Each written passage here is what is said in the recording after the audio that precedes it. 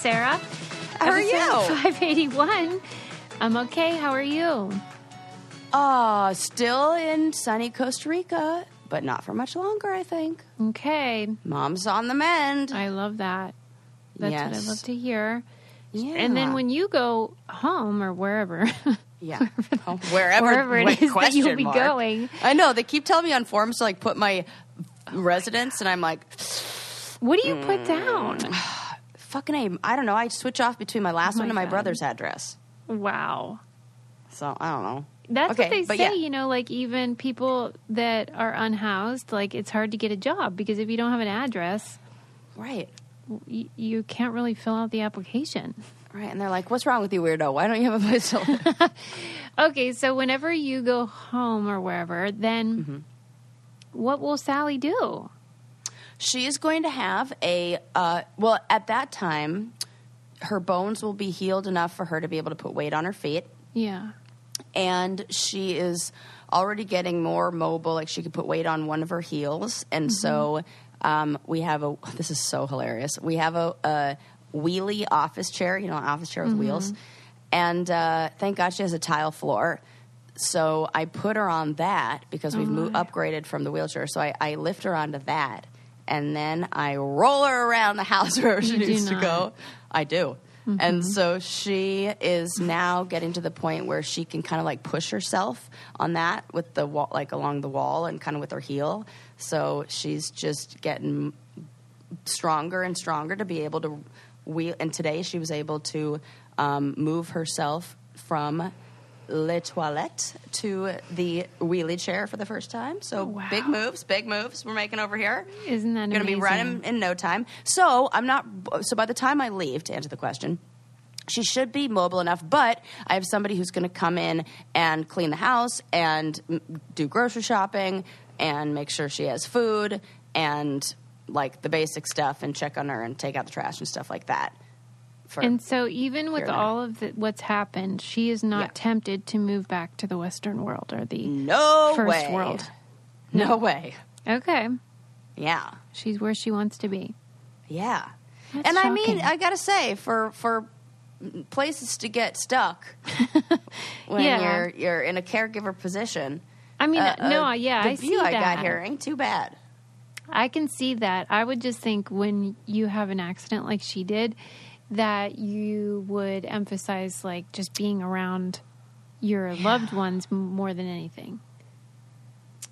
Yeah. But she really does not enjoy the US of A. Probably because she was on the terrorist list for a while. Probably. The US of A didn't love her so much either. So. The feeling was mutual. Yeah, the feeling was... Right. It really puts They're a like, sour we're putting you on this list. Right. Oh gosh, yeah. Okay, that well, just got cleared up, by the way. I know. What did they call that? Was it expunged? Yes. Nice. Yes. I sat in many hours of lines for that one. Good Lord. Stateside. It's people think we're joking, but she was genuinely on the FBI terrorist We're not kidding. We're not, and you know how much work I had to do to get her off that list? She's not sitting in the federal buildings. In the good old US of A? Mm-mm. I am during COVID. I mean, come on. The Bible says we all pay for the sins of our parents. And they meant that literally in your case. Yeah, right? I was like, what is it? I've seen something on Twitter or on Instagram. What is it? Instagram or somewhere floating around that's like, oh my God, my back is so sore from carrying the weight of being my parents' favorite child. Right. It's a big burden. God. The burden. But no, we're surviving. Surviving, not thriving over here, as they say. Mm-hmm. But, yeah, we're watching a lot of TV and documentaries.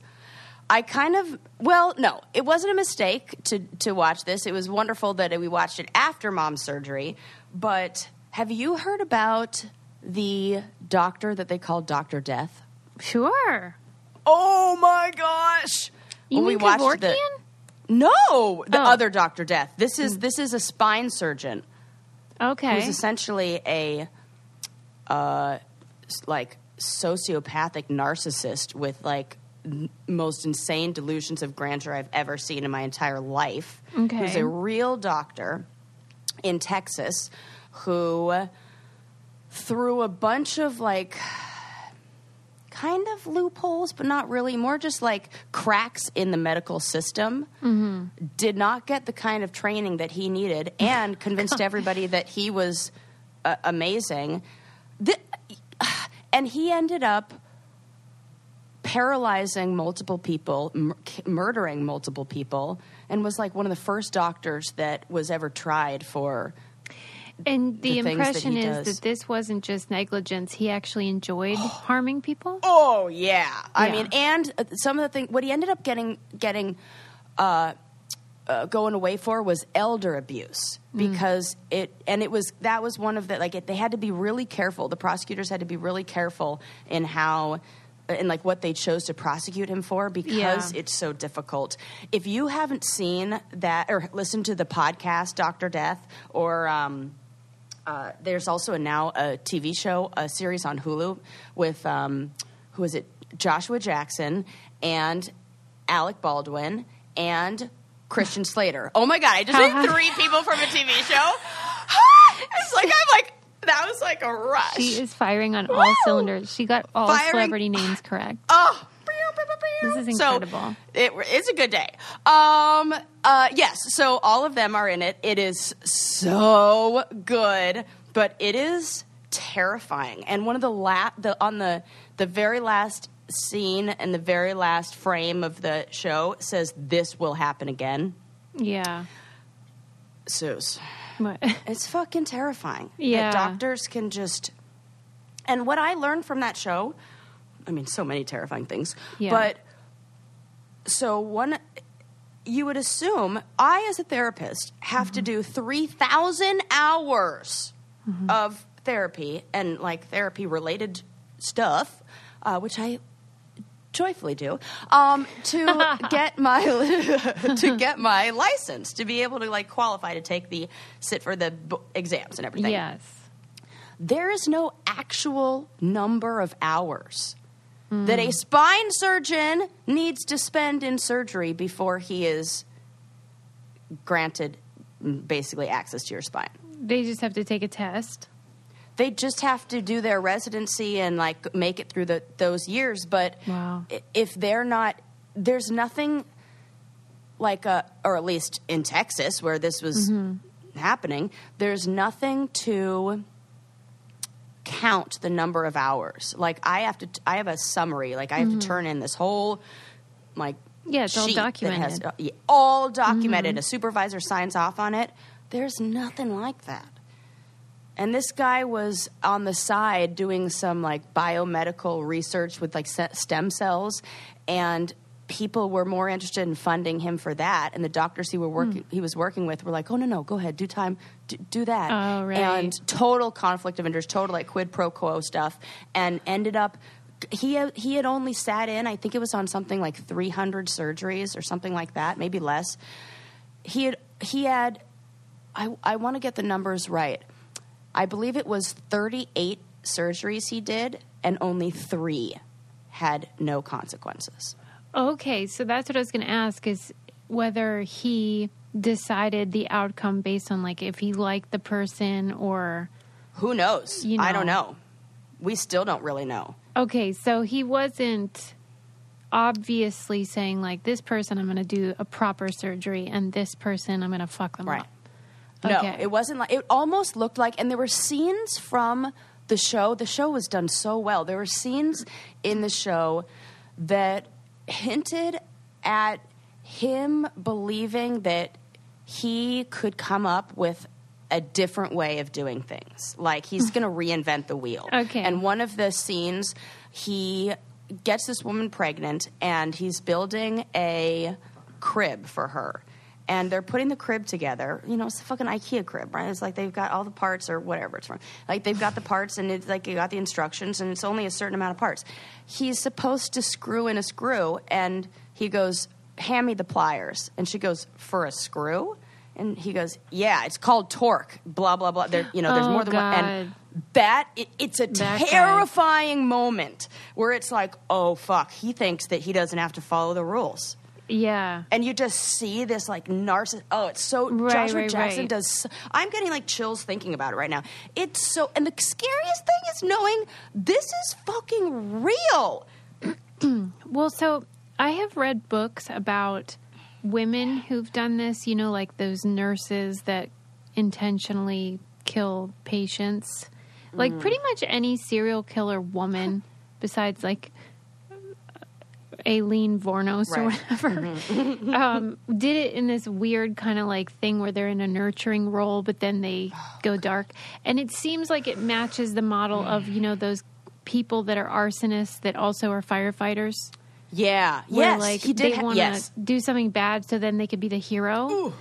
But it doesn't sound like that was going on with this guy. Oh, it's so terrifying. It felt like he did have this "I'm going to save you" thing, though. Okay. Like he told all of them, "I'm going to be the one." Susie, he was not getting not getting patients. He was word was starting to go around that he wasn't good. His friend said, "You can operate on me."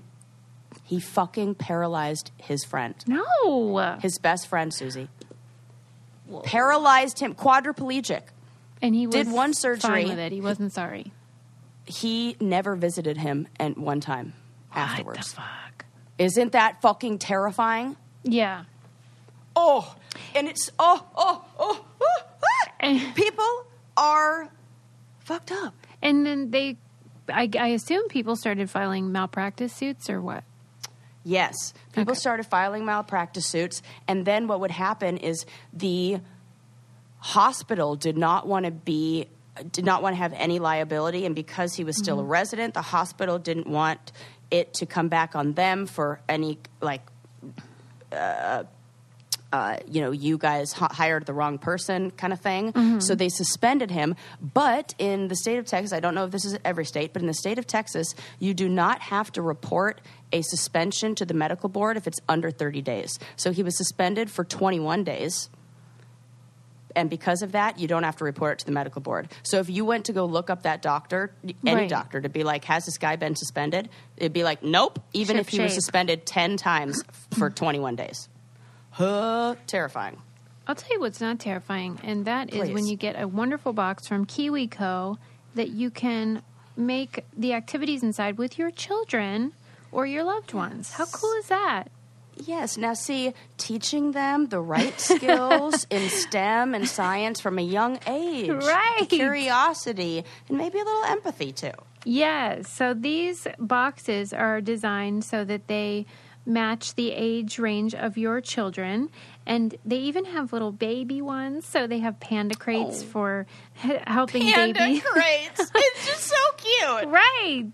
They support babies, rapid development in those first 2 years when they're just like sponges of information. Yes. And it's just novel, when you get something new and your kids are so into it and they don't even know they're learning. You know what I mean? So it's great for any age child that you have in your life. This is going to be such a nice gift. So your child will get a super cool hands-on science, art, or geography project delivered every month. It'll be like their favorite day of the month, I promise. They do all the hard work in figuring out what kids enjoy doing and what helps them learn, and then you can just have fun with them doing it. Redefine learning with play and get 50% off your first month plus free shipping on any crate line with code BRAINCANDY at kiwico.com. That's 50% off your first month at kiwico.com. Promo code BRAINCANDY. Come on. Yes. So way better than oh God, I'm just thinking way better than Dr. Death. Way better than Dr. Death. I think about nice little things like that. Adorable pandas. So, yeah. But I think this was because, my mom and I were talking about this all the time. And, how the internet's listening to us all the time, even though they say they're not. Sure.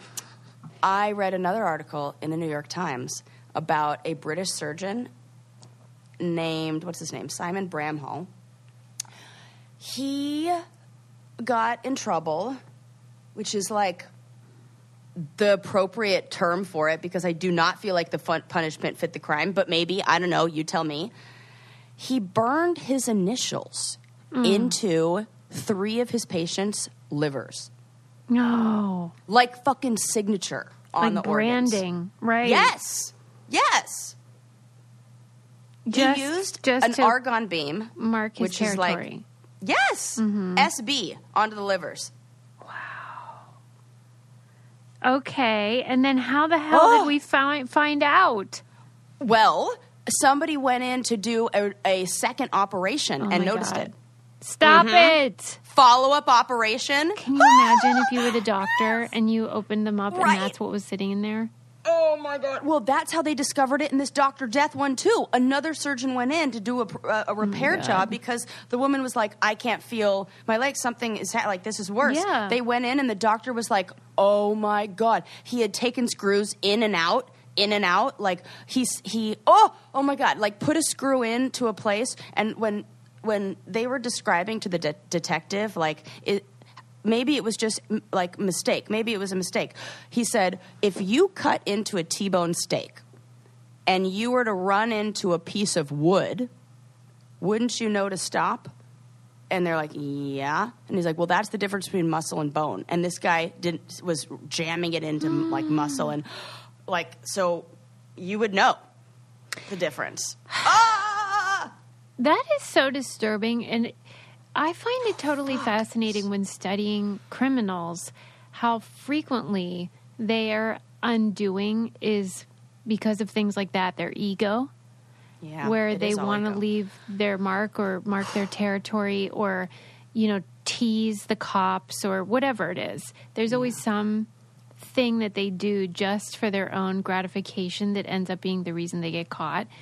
And it's so stupid. Yeah, it really is. And, like, so take a guess at what the punishment, what the sentencing was. For the branding for guy. this guy. Well, okay, so this, as far as we know, was his only act of either negligence or criminal behavior. Like, otherwise the surgeries were fine. Correct. I would still think he should be, what's the word when you kick a doctor out of being a doctor? Yeah. Like, have his, like, what do you call that? Yeah, why don't we have a disbarred equivalent for doctors? Right, what the fuck do you call that? Well, at any rate, I feel like he should not be able to practice medicine. Right. I guess, I don't know. Any other fines? Anything? Oh, yeah, lots of money. Oh, well, how about 10,000 pounds, because it's in England. And 120 hours of free surgery. Basically pro bono. You're letting this guy do more surgery. That is insane. As a punishment. Susie. I am speechless. Susie, help me with that one. What the hell is that judge thinking? So apparently, because this was the sentence because he pled guilty. And so he accepted that what he did was, not just ethically wrong, but criminally wrong. It was, like, this highly unusual and complex case, they said. And it ended up being, it's something like assault. Yeah, it's assault punished with a fine and community service, basically. I can't. Mm-hmm. And but the other thing, maybe, is that the woman who he did it to came to his defense. And he said, even if he did put his initials on my transplanted liver, is it really that bad? I wouldn't have cared if he did it to me. The man saved my life. That's the thing. He must be very charming, which a lot of sociopaths are. Oh! And he has these people thinking he's just like... I mean, that's what you would do if, like, you caught your kid skipping school. Not when they're branding people's internal organs. Right. 120 hours of community service. I mean, I feel like we've given more out for, like, a fucking parking ticket. Wow. Yeah, let's imagine if he were black. Oh, Susie. Right? Susie. Oh, my God. I just am terrified. It's scary out there. Sarah's scared of doctors now. I know. I was like, I am so glad that I learned all of this, like, after my mom's surgery and all of, like, I can't. It's so weird. You know, my mom freaks out when she can't look at her x-rays. Like, they creep her out. But she doesn't mind cleaning the area on her foot where there's currently a metal rod coming out of it. Oh, my God, coming out. Susie, yes, they have. It's one that's like just a placeholder, essentially, that we have to go in on Thursday or what the hell day, whatever day, Monday, and have it removed. I don't even know days anymore. And we have to have it removed. Like, it comes out. Oh, I'm gonna. Stop! I was telling Sarah when we weren't recording how I had read this article in the New York Times about disgust, the emotion of disgust, and how weirdly it's weird that humans are disgusted by a rotting corpse but not by a skeleton. And then we decided it's the mysterious wetness. I'm picturing it. It is. Dude. And like, I think that's the issue with your mom's foot, right? Because there's got to be some sort of juice going on. I'm having all the feelings. I'm sorry. All the feelings. That was mean. Oh my God. Oh no, it's so funny. It's so funny. But I think you're not holy alone. crap. I think that's a common No, response. it's the and then I just like, and then it's just gonna slide out? How does it come out? Well, that is a good question. Oh God. And then what do they do? Just sew it back up? I don't fucking know. And why doesn't the blood just come shooting out of that hole?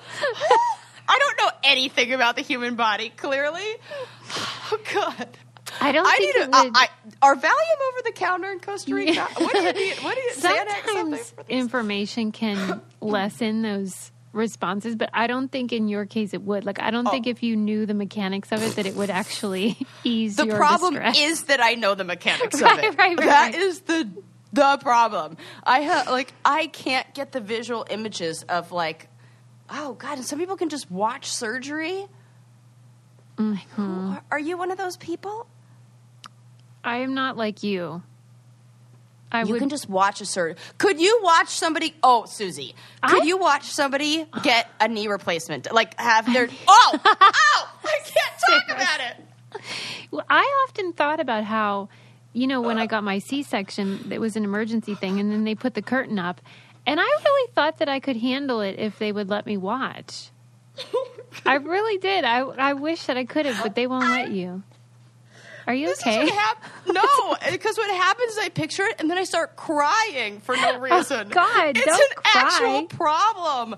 Susie, I'm like tearing up. I don't know what's wrong with me. If somebody could explain why I do this. Let's just talk about something else.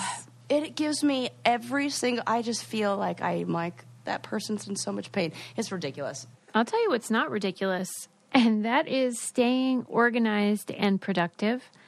There is a company called Notion that I love. It is like a central, customizable workspace that you can tailor to fit your team, or maybe you're just working on a collaboration with some people and you want to stay organized. You can just go there and manage your projects so everything happens quickly, efficiently, in a way that makes sense. And that's kind of like what we all need right now, because everyone's doing the hybrid situation or the work from home, and you may not even be around your coworkers or your employees, and this is such a great way to stay organized and on top of all the cool stuff you guys have going on. You can learn more and get started for free at notion.so. You can check it out on your own, invite as many folks as you want to see how it works, and then you take the first step toward an organized, happy team today. Again, that's notion.so, NOTION.SO. What else do I have for you? I do have some. Oh, Susie, yes. I was so excited during book club when your book was amazing and everybody loved it. The book you picked. Remind me of the name. Oh, Hidden Valley Road. Hidden Valley Road. Yeah. That was about a family with 12 schizophrenia. Yeah. Mm-hmm. Yes, 12 children, 6 of which were diagnosed with schizophrenia. Yeah.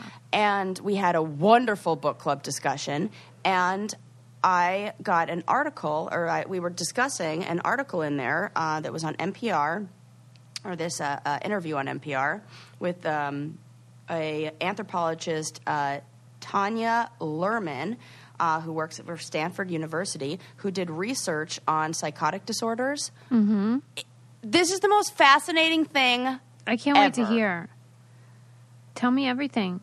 People with schizophrenia hear different voices, hear the voices differently depending on their social and cultural environments. Okay. This is so mind-blowing. And it's not just one-offs. It's, you know how we have this idea in the United States, when we think of somebody who's paranoid schizophrenic, we think of those voices as being these dangerous voices. Oh, you want to hurt somebody. That's the general consensus of the voices often tell me to hurt people or tell me things that I don't like, blah, blah, blah. That's kind of the nature of the hallucinations in the United States. Well, in Ghana, the Africans hear an audible God who told them not to ignore those evil voices, but it gave them a sense of spiritual connection and calming. Yeah, they got they were heralded as special, these people, yeah. And then I believe I don't know how to pronounce it, Chennai. Okay.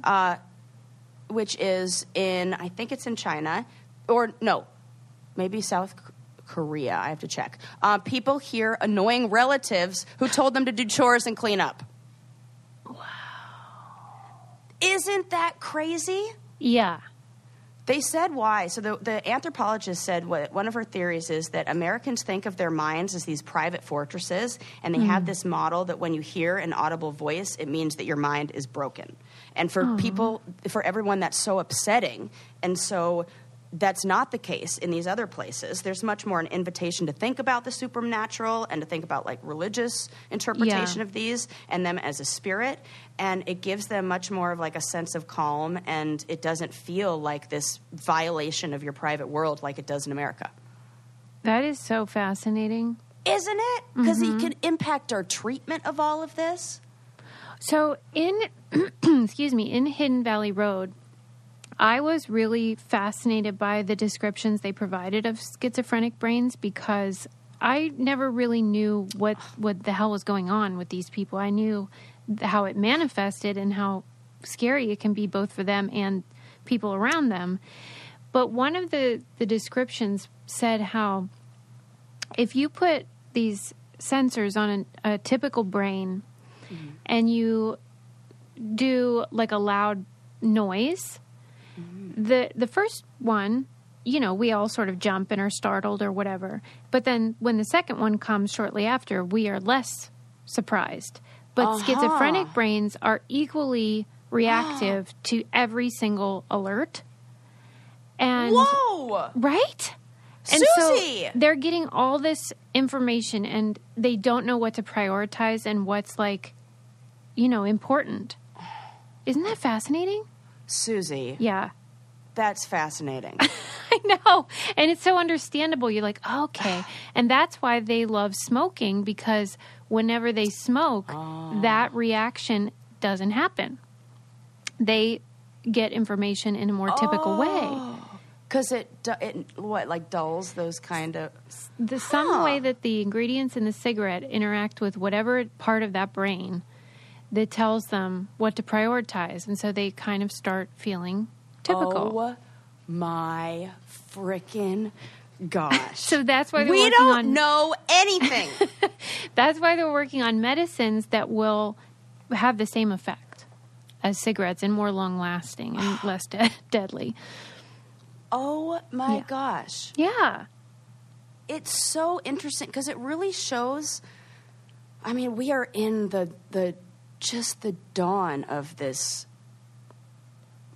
information about the brain era. I'm still though, but I can't believe that the culture and just your own personal experiences in life would have that effect that you described. And it's so promising because it really, there are implications for treatment. It says people can perceive these voices differently. And there was another researcher who worked with schizophrenics people who are schizophrenic to develop an avatar that represented their internal voice. Then the researcher would change the audio, manipulate the audio to make it say what the researcher wanted it to say. And by having a voice that the person recognizes and the visual of what that voice looks like, say things that are more friendly and more kind, changes the interaction that the person has with the voice. Right. So they can work with the person to make the voice less scary, to make it feel like a partner of something that's working with you, or maybe just telling you to clean your room. This came up during the meeting, and I can't remember the context, but there was something about these things that was similar to what we learned in the book, How to Change Your Mind, which was about psychedelics. And how when people... opening up your mind to a lot of options. Yeah, and when they go into these microdosing situations with the information of what it might be like, and to know that if they see something scary, to just be fine with it. Just don't fight it. Yes. Don't run away. Don't be freaked out. And then it'll pass and you'll be fine. If we do that with these folks, it would have the same thing, maybe. Yes, absolutely. Right. And then, Susie, yes. And it just leads me into so many different conversations, because I was having a discussion with my brother the other day. Not the other day. It was like a couple weeks ago, whatever. I love that you Back feel when like I was you need to stateside. clarify that. Right, you know what I mean. This is like one of those I can't lie thing, like right. a bad lie. I'm like, that's right. not technically what it was. Day. I need to tell people. Don't even care. So he's a firefighter, and we were talking about how we do not need police rolling up. I was saying we do not need police. Like, wouldn't it be great if he didn't have to go on a lot of these calls that he's really not needed for? That we really need a trained mental health crisis response team that doesn't look threatening, that just, because it's now thinking about that startle thing, being startled. Yeah. Imagine if 4 police officers run up on you. Yeah. And you're startled with everything. Right. Of course you're going to be irrational, right? You're going to be irrational. And my brother was like, "Yeah, but what about the times when they're violent, or what about the cases when those are so few and far between?" And I think the only reason they go into those places is because they feel threatened. Right, possibly. And there does need to be a variety of responses, and I do think we're making progress on that stuff. Yeah.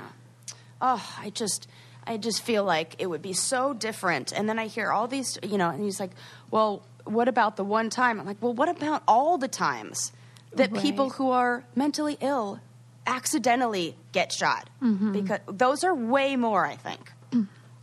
Right? God. Yeah. I mean, I would think so. And if I would think so.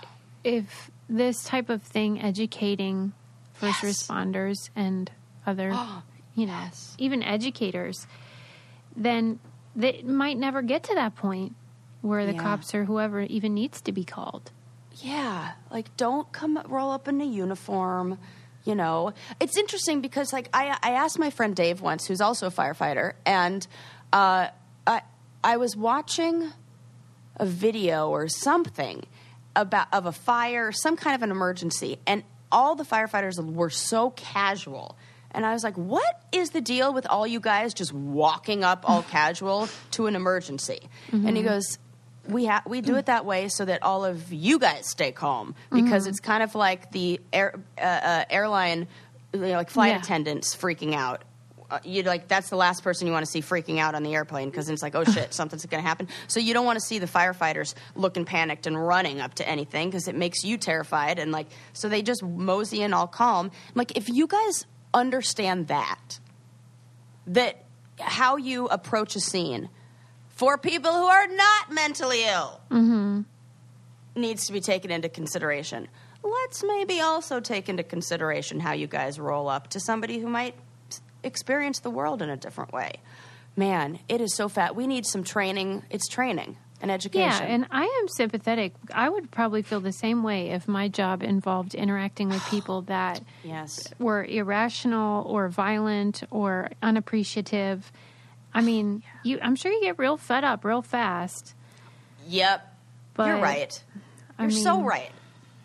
And he like, is. And I hear his stories, and I'm like, yeah, I couldn't. Nope. I would have nope. I'd be so mad. Like, I'd be so mad.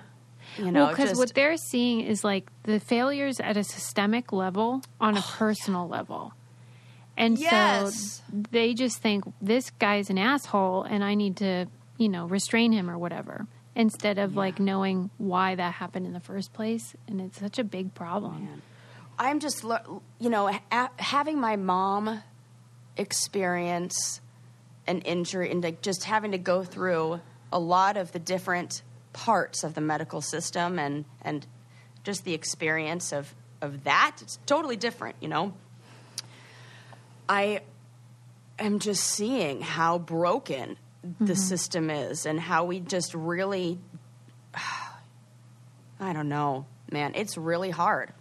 Well, so and I think my everyone heart goes sees out to anybody who's a caregiver. My heart goes out to anybody who's in a position where they are, struggling with any kind of mobility issues. It's freaking hard. Mm-hmm. Or even just support and resources. Everything is so difficult. It seems like the system is set up for you to go, oh, I give up. Yeah. Just, Mm-hmm. It just feels like that. And so, ugh. That is fascinating, though. And I do hope they can make progress based on that new information, because that's totally fascinating. Yeah. Oh, so cool. Yeah, that stuff, the stuff about the schizophrenic voices, I mean, if that isn't the coolest thing ever. Okay, what else fun things do I have to talk about with you? Did you hear about the Wheel of Fortune contestant? Yes. Did you? I didn't watch the video, though. Oh, well, good thing I got it all queued up so that you can hear exactly how long this pause is. Okay, I'll tell you guys what the whole deal is. Yeah. On a recent episode of Wheel of Fortune, there was a contestant who was in the showcase. What do they call it? Showcase Showdown? Final puzzle. Whatever. If it should be called Showcase Showdown, if it's not, because that sounds so much fun. Price is right. Okay. Too bad. I was like, somebody has that, right? That's like a thing. So it's the very last one, when you're like going to win a car and everything. And the blank letters, oh my God, I want to press play, but I don't want it to play. No, stop. Okay. It's blank H blank blank SING, the right blank blank RD. Okay. So I'm going to play, let's see if I can, I hope I can. I'm going to play how long the pause was. So she said the right. She answered correctly, and I believe she did it before the buzzer. Yes, answer correctly before the buzzer. But there's a rule in Wheel of Fortune that no one knew about. No one knew. That says you can't pause in the middle of the sentence or the phrase. Yeah. Yeah. Dumbest rule ever. So if, let's say, the answer was Merry Christmas, you couldn't say Merry Christmas. Right? Is that essentially? Yes. Yeah. Yes. Listen to how long this is, how short this is, okay? I'm going to be so mad. You're going to be so mad. This is why I didn't watch it. Yeah. Here I am. I'm like, you have to watch it. You must listen. Okay. Here we go. Volume. Let's see. Volume up. Let's see if you can hear it. Ready? Where's my play? The right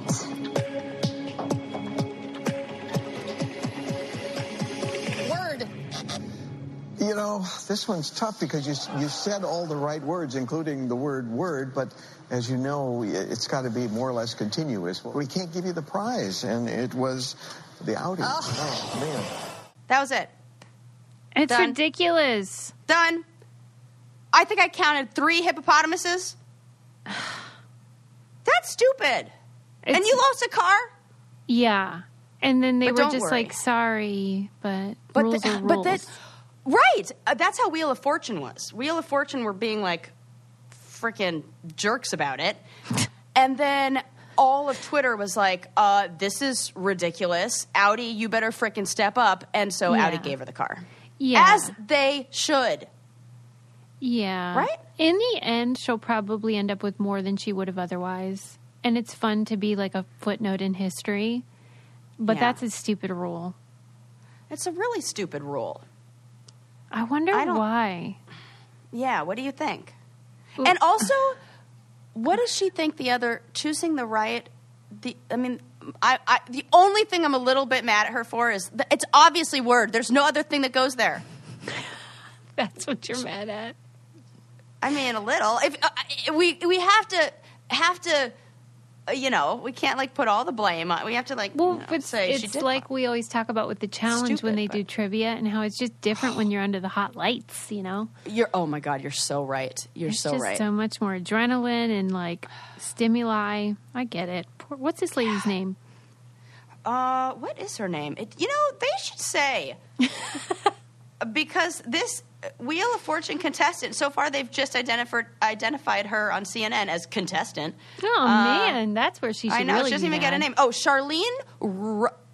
Well, you're going to laugh at this. What? You know what her last name is? Oh, my God.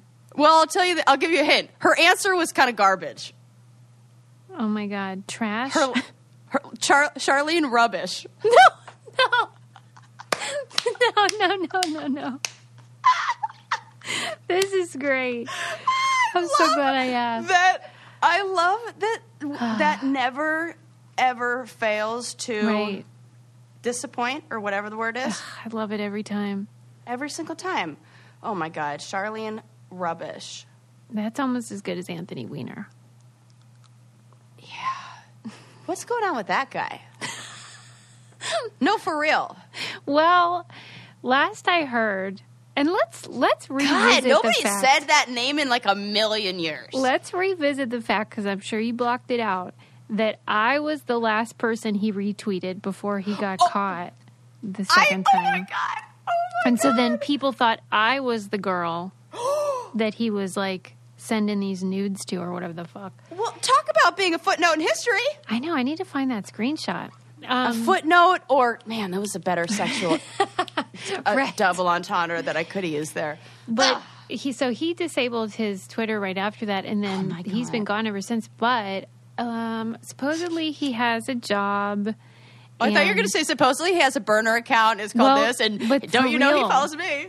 That was the last I heard, was that he is sort of back on one of the, I think it was Signal or one of the apps that people use to be secretive. Like a dating thing? Well, you know, or like more like your hook. Like what is the one that was? Yeah. Oh my God, that seems like a lot of work. That's right. And come on, Anthony, it ain't worth it. Come on, weenie. Come on, the ween. And then his ex-wife Huma, she just published a book this year, and that's all. Man, yeah, I've been kind of out of the loop of a lot of things in the news. R.I.P. Betty White. R.I.P. R.I.P. Bob Saget. R.I.P. Bob Saget. Yeah. Mm-hmm. Do you know what happened there? I mean, I have a theory. Info?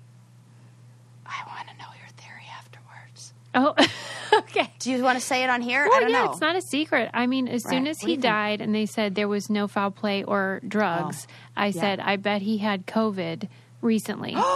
And he did. No! And they call it silent hypo... I forget the word. But, I mean, I'm not a coroner here. I'm just saying that's what I think happened.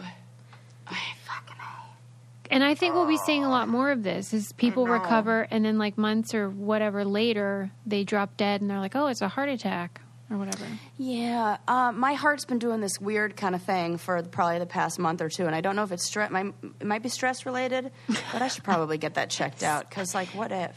I mean, it probably is stress related, but yeah, that's what like my mom was like. Yeah, I think you might be under a little bit of stress, and it's probably like, I'm like twitching, my eyes like. Oh God! No, they do say that that's what happens. The eye twitch thing is from stress. That is what they say. Yeah.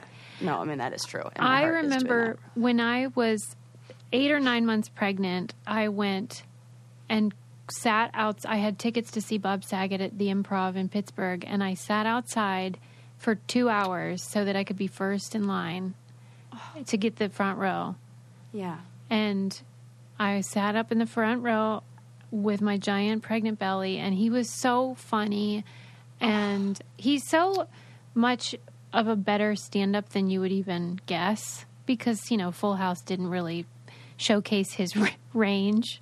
Yeah. Well, yeah, right. Played And a then character. you saw The Aristocrats, right? The documentary? Oh, so good. Yeah. And that's when people really started to realize, like, oh, he's not a one-trick pony. Like, he can be funny in a variety of ways. Yeah, he was so good. I know. I was very sad. I was very sad to hear that he passed. Yeah. Well, it feels like we're getting to that age. I'm getting to that age where all these people, or maybe this is just life, I don't know, where people who are like these big figures that you like watch or look up to, or some part of your like childhood, are passing away. And that's like a totally, I don't know, new kind of, like I never got sad before. And I think ever since Prince died, Prince was the first person I like really, and Mr. Roger. Oh God, I can't even think about all the sad people. That's like a terrible path to go down. But I do want to read one thing that I read, or that I saw on Twitter or Instagram, one of those things, when Betty White passed away, that is so, I thought it was such a good reminder, and I wanted to read it to you. Let me pull it up. When did she pass away? Okay. Nope, that is about the surgeon who had the thing. Dr. Zeth. That's about that. Okay, pause. Give me a minute. It's under here on my saved things. Saved. And here we go. Okie dokie. Okay. While many tributes are describing her as America's grandmother or great-grandmother, I think it's important to remember Betty White never had children. She's an amazing example of how much joy and meaning there is to be had in a life without children. We almost never see such women celebrated in society. I think White did allow a lot of people to have a better relationship with their grandmothers because in showing her body whole personhood, she helped others to see the older women in their lives consigned to grandmothers or mother roles as whole people with a sense of humor, sexual desire, and joy. It's a kind of queerness, I think. And that was written by Stephen Thrasher. And I thought it was just so well put because I did not even know that she didn't have kids. Oh, yeah. She was a mom to a lot of dogs and animals. Aww. And we all think of her as America's grandmother, and it does make you have better relations. I think that's so important, and I think, I don't know, I just keep thinking more and more about how it is totally okay for women to be like, yeah, I'm okay with not having kids. Mm-hmm. You know? Yeah, that's And now I'm going to confidently, I think, maybe, change. Confidently, maybe. That's funny. Change my answer on Bumble to like, do you want to have kids? To do not want to have kids. No. Yeah, why not? No. Because I feel No, like, you can. That's totally fine. I just am surprised by that. Yeah, me too. Because I feel like I almost want to answer with a joke. In this economy? Well, for sure. I mean, I get it. No doubt about that. I just so right now, what is it? You say yes, maybe, or no? No, but what is it on your account now? Oh, now it says not sure or possibly. Maybe. I think, wow. or whatever. Whatever it. the ambiguous answer is. Yeah. Okay. And I'm thinking of making it because, like, I don't want any bait and switch, like, you know, situations where they think, oh yeah, I'm gonna like, and I'm, you know what? Ew. Actually, maybe this is something we need to unpack. Now that I think about this, yeah, let's do it. You know what guys say to me all the time? You would be a great mother. Right. I don't know like how I feel about this anymore. Okay, because why? You feel like it's a backhanded compliment? I don't know, because it's rarely the ones who are like, no, I mean, like, it's kind of that, what is the Madonna whore thing of like, you're like, you know, it's like I fit. That's why on Marry, Sex, Kill, I'm always Mary, and like nobody's like wanting to bang me. Well, on the upside, they also don't want to kill you, which is nice. That's, you know, sometimes. Silver lining. Like, silver lining there. They don't want to murder you. Okay, well, do you have, I know that it's been a bit of a process going from wanting them to maybe wanting them to maybe now you're saying not wanting them. Yeah. Would you say, though, that there was a moment when you were like, you know what, forget it? Kind of in a caregiver role. Mm-hmm. Where I was like waking up, because like I have a routine now, and I have a routine that all I can think is like, so does every fucking mother. Like this like that you need to do this. I mean, I have one with my dog, but it's very minimal effort and work needed, you know? Yeah. But this is like, before you think, this is going to sound, every mom, get ready to roll your eyes, moms. You have to go, oh, let me think about all this other person's needs before I even consider my own. Mm-hmm. And then you find yourself doing things like making food, and then I'm not eating it, but I feel like I've checked the box of like dinner, and then I've made this other person food, and I'm like, oh, right, I have to eat too. Okay, I get it, and you're right, but it is way harder to do what you're doing. Because it isn't really sacrificial for, I don't think, most moms in that regard, like making food and thinking of them first. It's just instinct, I think. Oh, it ain't instinct over here. And it wouldn't be for me if I were taking care of my mom. I'd be like, you're an idiot. I hate you. Yeah, and then it's like I have to do things like, I had to go through this whole week where I had to be like, okay, Mom, here's a list of the things that I provide. Here are the things that you have. I don't know when you're hungry. I don't know when you want to brush your teeth. What I can do is bring you the toothbrush, toothpaste, and water. But you're going to have to be responsible for saying, Sarah, I'd like to brush my teeth. Yeah. But that was something that you have to kind of establish. Like, you know, first it was like, I think that she was like this is the morning things. And yeah, it's way harder for those. you. These things are not what you do as a parent. You get to decide all that. Right. Oh, you mean you don't lift somebody onto a toilet? Right.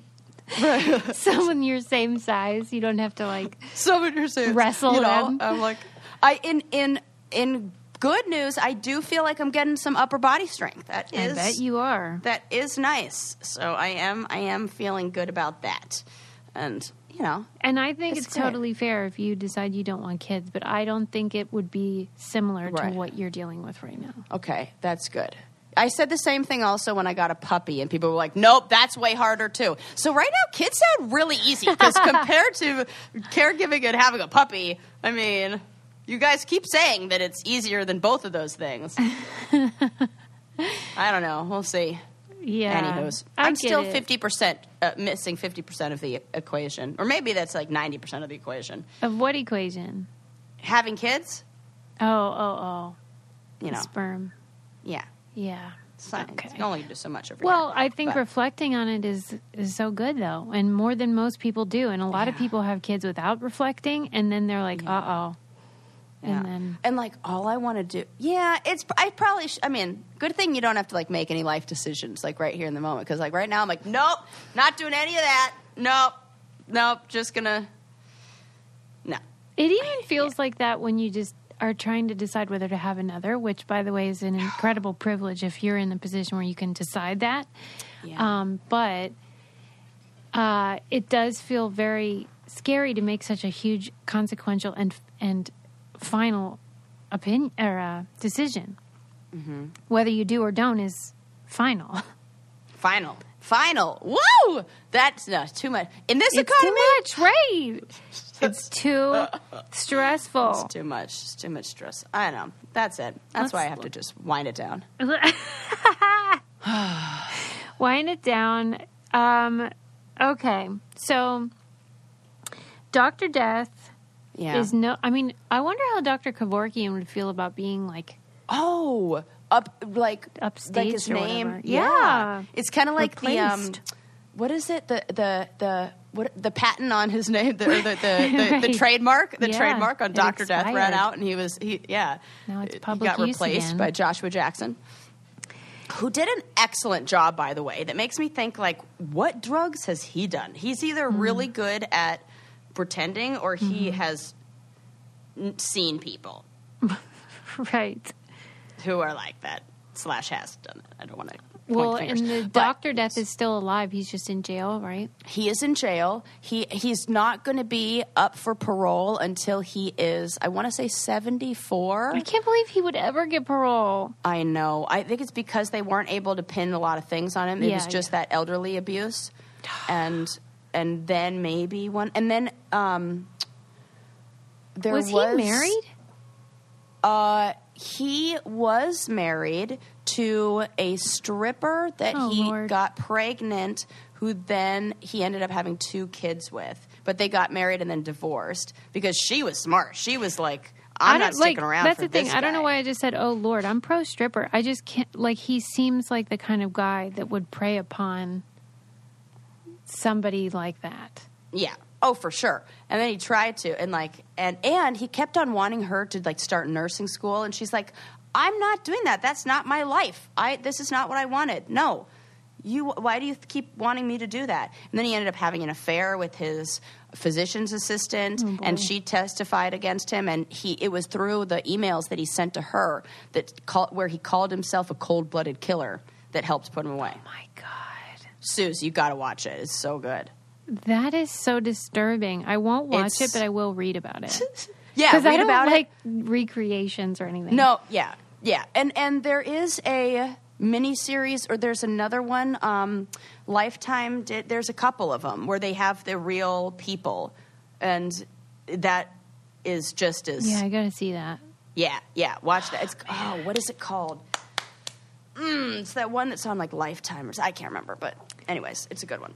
Okay, then we discuss Hidden Valley Road and also the great science on mental illness.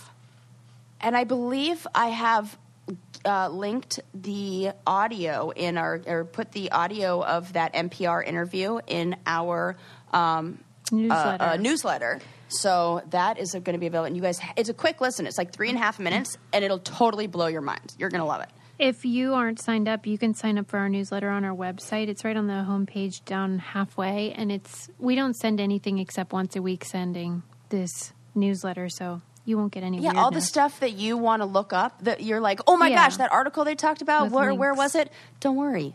We got it. Here you go. We got you. We're doing all the work for you. And then Sarah's super mad at Wheel of Fortune. Yep, real mad at Wheel of Fortune. Real mad. I'm always mad at something. I'm like, is I there love anything I'm not it. mad at this week? Yeah, it's fine. It's good. It's good. I just let it all They're out. asking for it. Yeah. You know what I do love? I love our merch, which you can get at thebraincandypodcast.com. I like that Because the you shoes did are that. out. That's so great. The It's my favorite. segue. Sarah did Yes. it. You See, know what I do love? I learned from the best. Yeah, the merch is awesome. I mean, good work, everyone. Everyone. Check it out. All right, kids. We'll see you next time. Bye. Bye.